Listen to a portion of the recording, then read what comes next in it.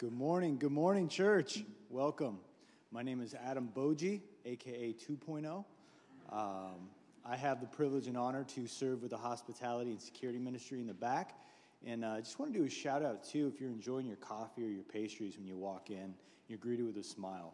Our team gets here early, doing the coffee, getting it set up. So we can just give a round of applause to our awesome team. If you see them out there, maybe shoot them a high five. And anybody that wants to get plugged in, we're always looking for help. With that said, we're going to dive right into Scripture. We are going through the book of Genesis, starting in chapter 17, verse 9. Then God said to Abraham, "As for you, you must keep my covenant, you and your descendants after you for generations to come. This is my covenant with you and your descendants after you, the covenant you are to keep. Every male among you shall be circumcised. You are to undergo circumcision, and it will be the sign of the covenant between me and you. For the generations to come, every male among you who is 8 days old must be circumcised, including those born of your household or bought with money from a foreigner, those who are not your offspring. Whether born in your household or bought with your money, they must be circumcised. My covenant in your flesh is to be an everlasting covenant. Any uncircumcised male who has not been circumcised in the flesh will be cut off from his people. He has broken my covenant." The word of the Lord. Good morning. If you have your Bibles, get ready for episode 3, Genesis 17, 9 through 14. Open those up. So excited when I saw that we get to preach on the covenant of circumcision today. So pretty excited about that. You'll see I named it the covenant. That was a late-minute change. I had called it Skin in the Game, is what it was called. It's true, and I did erase it, but I didn't want any written evidence of that. It's true. When I was getting ready for this week, I was going through the idea of covenant. And covenant is this massive idea in the Bible. It's a massive idea. It's this agreement with God and mankind to change the world. And he has these agreements and these covenants. And there's so many different ways you can look at it. There's so many, I would say, to use the British, rabbit warrens that you can go into as far as you can and do a 10-week study on the idea of covenant. So first thing I want to do is I want to serve that back into your court, or hand it back into your court, for the purpose that you can dive deeper. And one of the things you're going to want to search, or Google search, or whatever search engine you use, is the difference between the Old Covenant and the New Covenant. That is going to give you a voluminous amount of study in regard to what these covenant means and why they're important, and the covenant in the Old Testament with the covenant with Jesus, and how that even represents our marriage covenant and all these other things that God does. And I thought we could do this incredible Bible study. I could, do the kind of deep dive into that. I began to ask God, what, though, do you actually want me to say? And I felt like God gave me a message for this church and for you that has more about us getting to the business of partnering with God on bringing the kingdom to life through your dreams and his dreams, which we talked about last week, than going into all the minutia of some of that study, even though it is fascinating. So as I was studying, one of the things that I found on a YouTube video as I was kind of going and doing some of the research was that when we think about God, we often see him as these different metaphors, right? He's king, and we are we are the people, his subjects, and he is a king. That's one of the metaphors. The primary metaphor in the Bible with God is God as Father, and I love some of the theology we saw in the junior high video, as the one kid said, I always seen God the Father as kind of huggable and squishy, or whatever words he used, and I thought that kid must have a great father to illustrate that. And there's all these different conqueror that we could see, our warrior God, but one that it said that in this video we often miss out on, and we often don't think through enough or lean into enough, is God as partner. is God is actually wanting to be in a partnership with you, separate of all the other metaphors that are all true about you and your kingship and your sonship or, daughterhood or whatever those things would be, that God wants to partner with you. And according to this video, we don't think about that enough. We don't see ourselves in a partnership with God. So the first question that I wanted to start with today, and I want you to write this down on your notes if you would. I'm going to get my pen as well. Write down on your notes, where am I partnering with God? Just write down right there if you have your notes. Where am I partnering with God? Where is the place beyond just what I want for myself? Because it's really easy, right, to partner on the new house you want or the thing and all those other things. And God wants to partner with you on those as well.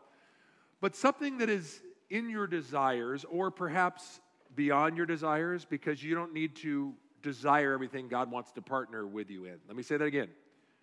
I know it's countercultural to the Western thought, that you don't have to desire everything that God wants to partner with you in. What has God called you to partner with Him in?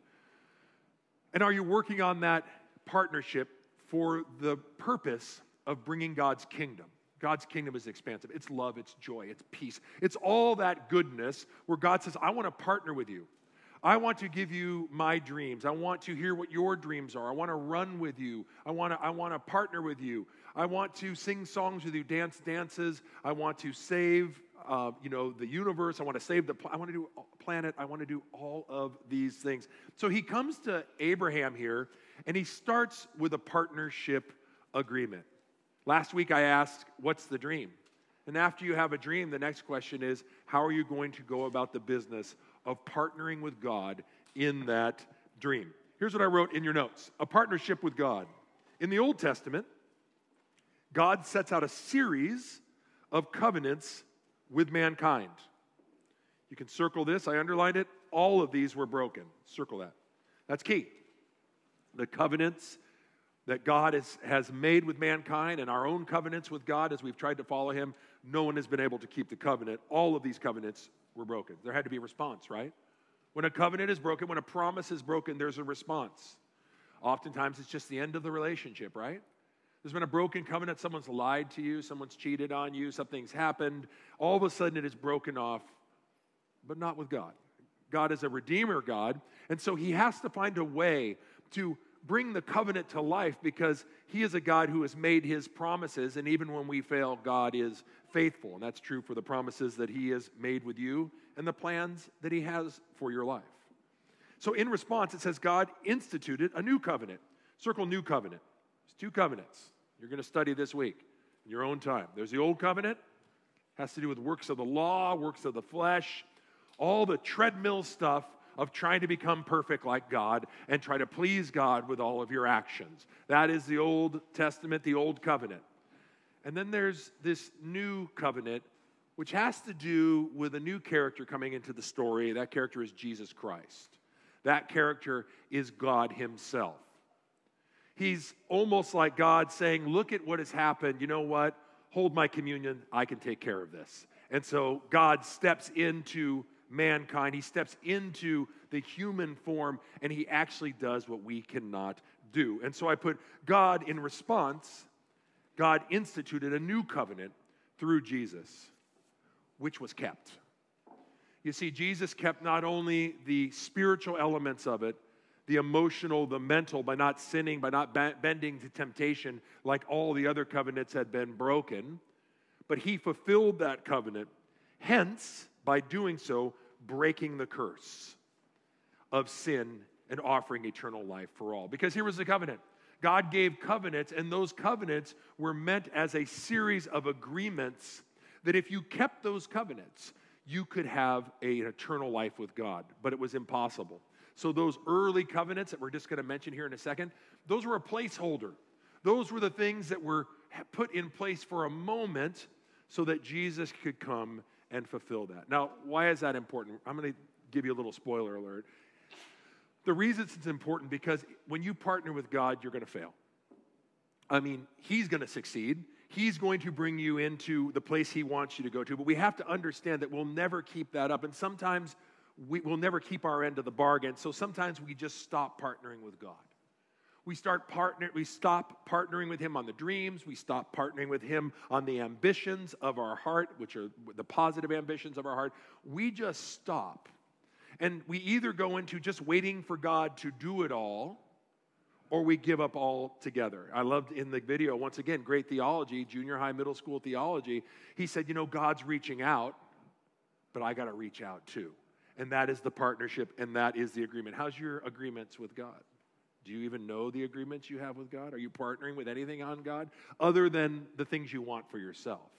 Are you partnering with God on anything that perhaps you don't want for yourself?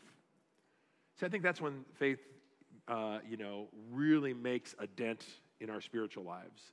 When we start partnering with God on something you might not want. That could be the forgiveness of somebody, to step out. I remember back when I was a kid, God, the joke was, if I give everything to God, he's going to send me to some faraway island or distant world to be a missionary and to live in the jungle and be a missionary. And so I don't really want to devote myself because he's going to do that. I've met so many missionaries like, please, God, send me. And God wouldn't send them, and they had the opposite thing happening. Here's the thing. Let me just talk about a couple covenants. I mentioned that there was a whole bunch of covenants. Now, I want to attention, before I mention this covenant, which were all broken, and these early covenants, I want to mention a covenant I had with Joey. I'm not going to give you his last name because it's I'm going to protect the innocent. But Joey and I went to Briar Patch Elementary School, and we were like pirates, okay? We were like the pirates of the elementary school. We just sailing the blacktop, playing, handball, and chasing, other kids around. And he was chasing this one particular kid named Lisa. And we were just starting to learn that girls were attractive. We were like 5th or 6th grade, and Joey said to me, hey, I want to go with Lisa. Now, if you are a millennial, I don't know if you had that or below, or if you remember the term "to go with you." I don't know if you remember that. You would go up to a girl, and you would actually you'd have your friend go up to the girl. You wouldn't go yourself, and you would say, "Would you go with Adam, or would you?" And I don't know where they were going, but nonetheless, you would go with them. And so Joey said to me, "Tonight we're going to be at Aquarius." Now, Aquarius roller rink was out in La Mesa, the premier 80s roller skating rink, and it was 1979 or 1980, whatever it was, and we showed up, and there was a couple skate time, and I'm telling Joey, you gotta go ask Lisa to do couple skate, okay? Because Joey could skate backwards, he could do everything super cool, except one thing, ask a chick to couple skate with him, and that was out of his range of expertise. So I was gonna take matters into my own hands, and we went home that evening, and I called up Joey. Now, what Joey didn't know is that in late 1979, Pacific Bell had this new thing that they started. And if you called somebody and then double-clicked, because you would this kind of phone, you double-clicked on the thing, you could actually bring another person into the conversation. So you could call 2 people at once. It was totally crazy. And so it was like 1979, and I had Pac-Man, and ESPN had just started, because I remember that. And I call up Joey, but it was after I had called Lisa and patched her into the phone call. Right? I was doing Joey a favor, okay? No, seriously. I was helping Joey do what he couldn't do on his own. And so I began to ask Joey, tell me about just reveal your heart to me about Lisa. And please speak sweet nothings about Lisa. And he did. And she was on the phone the whole time. And we hung up, and then on Monday, it went around the school. I was a no-good dirty dog, is what I was. He never ended up with Lisa because of that. My daughter looks flabbergasted right now. She's like this, like looking at me right now, like, how could you do that, Dad? I broke that agreement. I broke the covenant. Joey and I were never friends again after that. We weren't really good friends before then anyways. The reason I tell you that is because we so often break the agreement, and every agreement that was ever made, that God ever made with mankind, has been broken. Every single agreement, and there has to be another way. Let me just share a couple agreements between God and show you the agreements. There's 4 major agreements in the Old Testament, 4 major agreements. The first is called the Adamic agreement. That's with Adam. It's also called the Edenic, like Eden. So Eden, Adam, the Adamic and the Edenic, and that is found in Genesis 2:3. God says, I want to partner with you. I want to partner with you, and here's your part of the bargain. I want you to procreate, and I want you to fill the earth with mankind that I can partner with and love. One deal, and I want you to care for the earth as well. I want you to care for the earth, and God has not taken away that covenant from believers. God still wants us to care for the earth. And he said, one more thing, don't touch that tree. There's one thing, just one little thing, don't touch that tree. But Adam and Eve broke that covenant, and because of that, from taking it by taking of the forbidden fruit, our flesh was corrupted and our spiritual nature was corrupted. And a curse, they stepped into a curse. Did God curse them? No. But they stepped into a curse. And so that was from not following God. The next was the Noahic covenant. Now Noah had this covenant where actually God did not ask anything of him. It's one of the few covenants where God doesn't ask anything. The reason we feel that God didn't ask anything, because remember it says that Noah was a righteous man, that he was still following the Adamic covenant the way that it was supposed to be. But he said, the thing that I will promise, I'll never destroy the earth again in this way. So you had the covenant with Adam, you had the covenant with Noah, and then the next covenant was the Abrahamic covenant, which you see right here, which God has this, and that is sealed through circumcision, and then also with David, he has these covenants. Go to verse 9 and 10. Then God said to Abraham, as for you, you must, keep my covenant. Keep, keep. You and your descendants after you for generations to come. Let's stop there for a second before we read verse 10. One of the things this verse implies is this. There is a must and keep. Must keep is a burden. Must keep is something that you have to do. Because man now could no longer be with God, they had soiled the perfection that God had brought them into. Now they were broken and could not be with God in the same way. And so God said, I need to find a way to get you back. And the way to get you back is for you to become perfect. And I'm going to give you a chance to become perfect. I'm going to give you a law. I'm going to give you a covenant. The problem is that mankind cannot keep that. And so this first old covenant, this covenant with Abraham, is something that we cannot do. Now let's jump back to you and your dreams and you and your partnering. Have we stopped partnering sometimes because we don't keep up our end of the bargain? God's mad at us. He no longer wants to partner with us. We're no good. We're not worthy. Or because we just want the fruit of the tree. We just want those other things in our life. And so we void our partnership with God. All the time, God is saying, I have another way. We'll talk about that new covenant in just a second. But he says you must. Maybe we could call it must-keeping. This idea that you have to be on this treadmill with God. Do you feel that way in your relationship? That you have to do these things to please God? There is nothing you can do to please God. Especially if you are in Christ. God is already pleased with you. God already loves you. You don't have to do anything for God out of obligation. That is one thing Pastor Joe regularly says when he shares about giving at church. He says, now you no longer need to do anything out of obligation.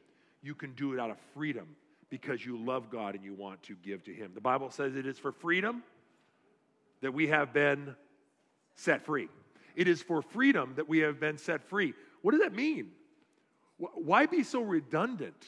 Because some people are let out of prison and they still live like prisoners. Some people have been let out of prison and they still live like felons.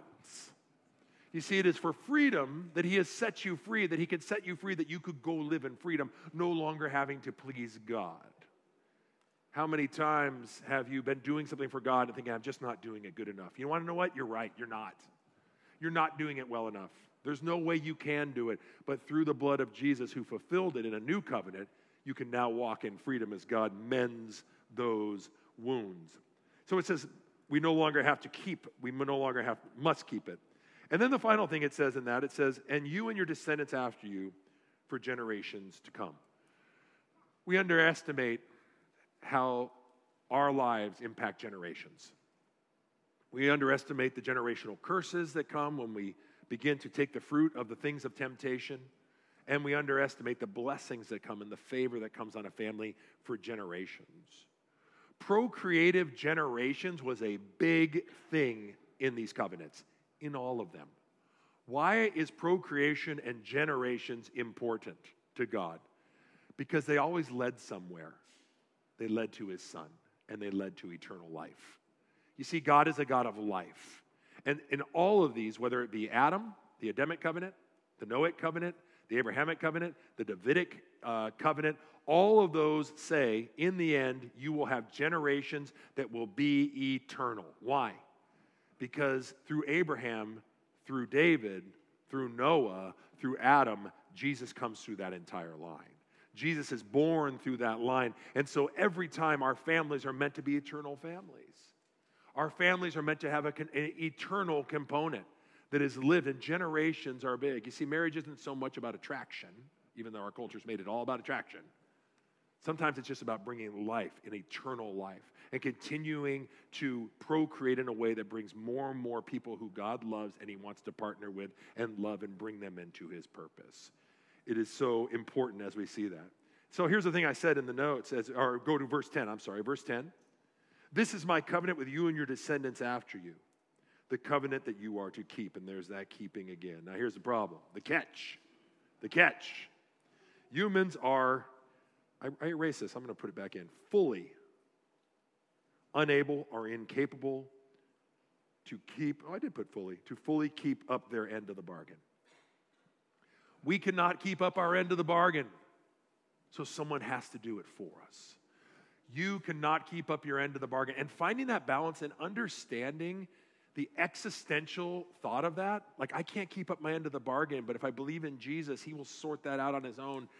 It's mind-bending, and that's why it takes faith. We could do a weekend on this, and you might have some more understanding on it, but it's something we'll never grasp that can only be grasped through faith. But it was spoken about early. You see, God always has a plan in partnering. And so in the book of Jeremiah, I found this little nugget, and I had never seen it before. It is such a New Testament nugget of Scripture that talks about this coming covenant in such a dramatic and divine way, in such a way that gives hope. It's surprising for me to find it in the Old Testament. But it's speaking about the transition, the handoff from the old covenant to this new covenant. And I would say with your dreams and your desire and your partnership with God, there's going to have to be the handoff for where you're doing it for the wrong reasons, or you're doing it to please God, and you're going to, in the old covenant and in the old works, you're going to have to hand the baton to a new covenant where you can actually partner in freedom. You see, it is for freedom that you've been set free.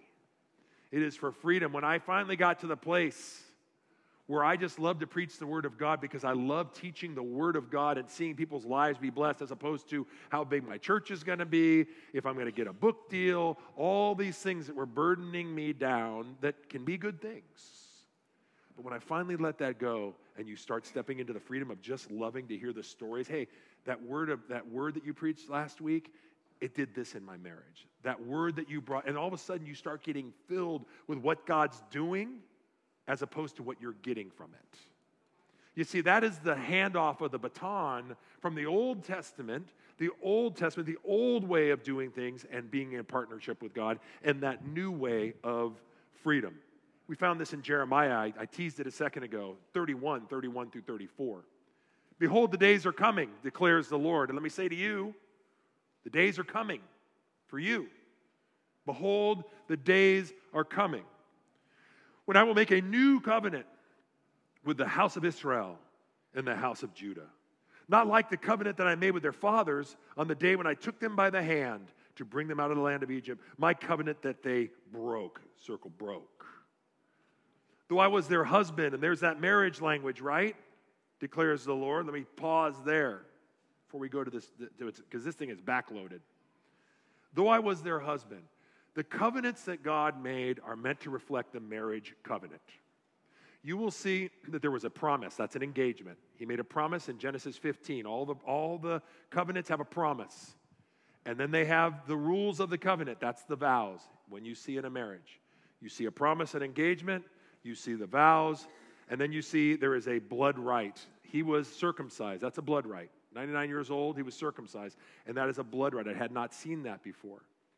And in marriage as well, when the two become one flesh, when it is done in the proper order, there is oftentimes a blood rite as well in there. So you have the promise and you have the vows, and then you have the blood rite where the two become one flesh. And it is also the promise of Jesus, The vow of Jesus fulfilling the law in the new covenant, and then Jesus' blood on the cross. You want to know why we hold to the idea of marriage as stringently as we do?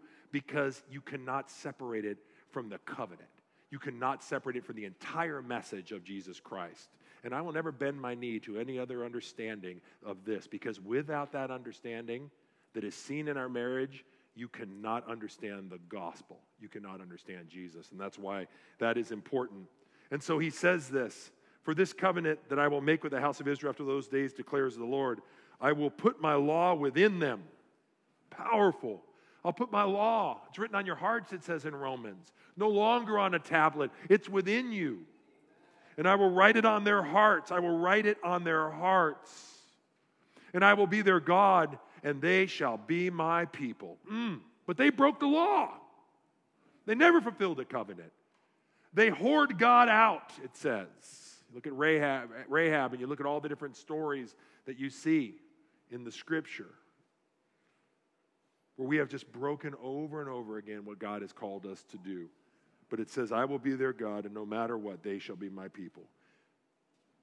And no longer shall each of them teach his neighbor and each his brother, saying, Know the Lord, for they shall all know me.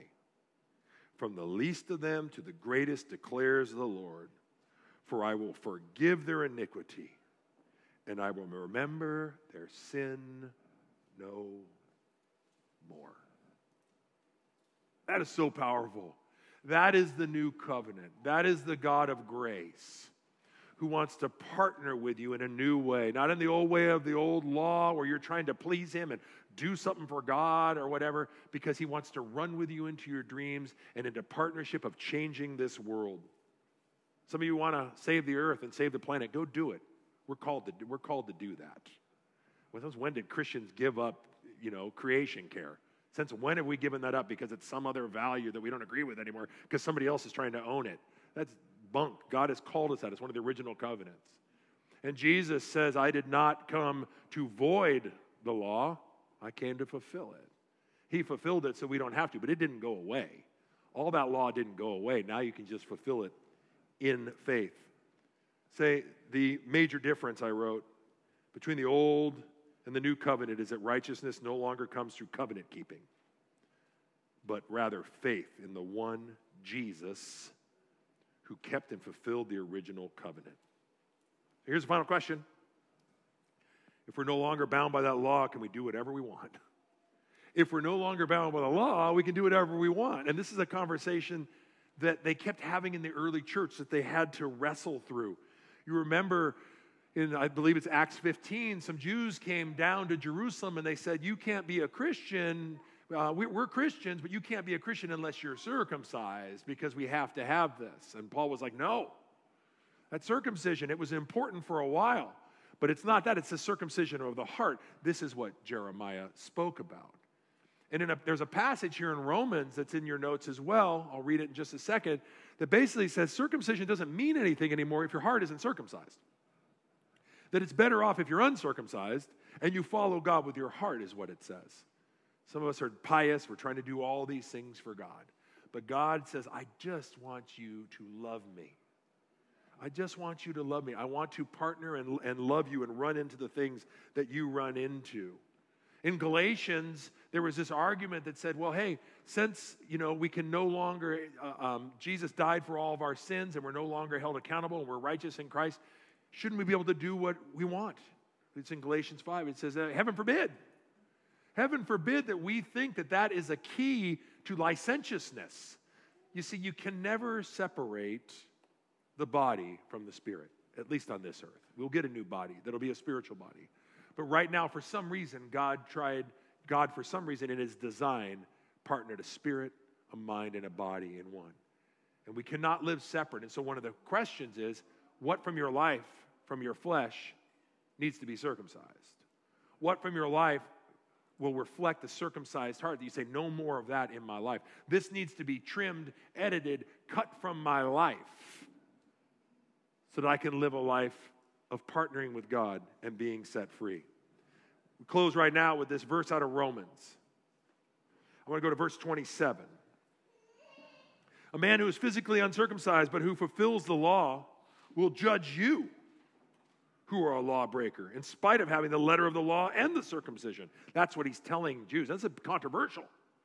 He's basically saying a Gentile will be able to judge you if their heart is circumcised.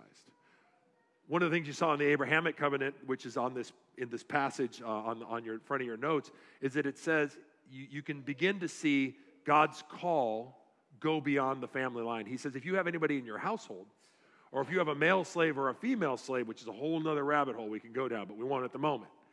He says you can circumcise them too and bring them into the family. So immediately, when he speaks to Abraham, who in this moment becomes a Jew, because Abraham was not a Jew before he was circumcised. He'd had the promise, he'd had the covenant, but it was through circumcision that he became a Jew.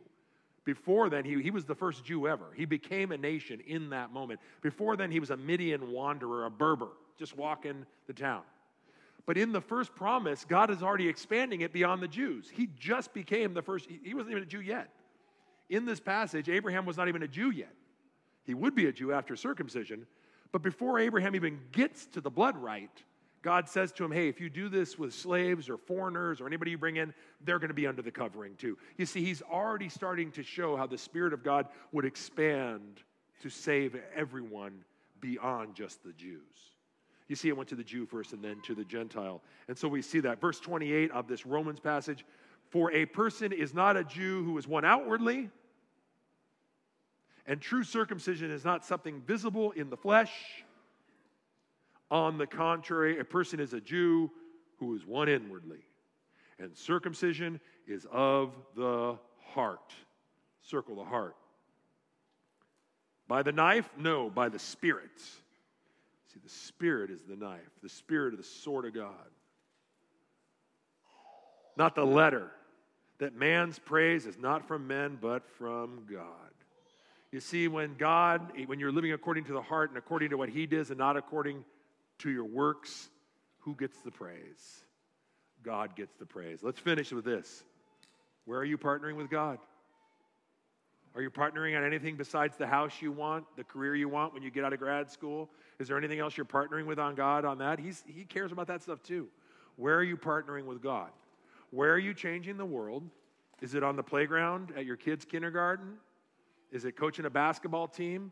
Is it cleaning the beach? I don't know where it is. Where are you partnering with God? And have you stopped dreaming? That was last week. Are you dreaming and are you partnering? God wants to partner with you, and he wants to partner with you in freedom. That's the message of the covenant. That is the message of the agreement. Let's partner with God and change the world. Amen?